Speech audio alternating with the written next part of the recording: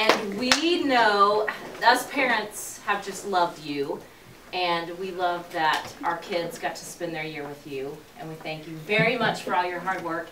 So as your last class, we wanted to give you a couple things so you wouldn't forget all these little hands that have gotten dirt all over you throughout the year. So there's their little thumbprints. Oh, how cool. And then, since you have no idea what you're going to do in retirement, the kids have several ideas for you. Okay.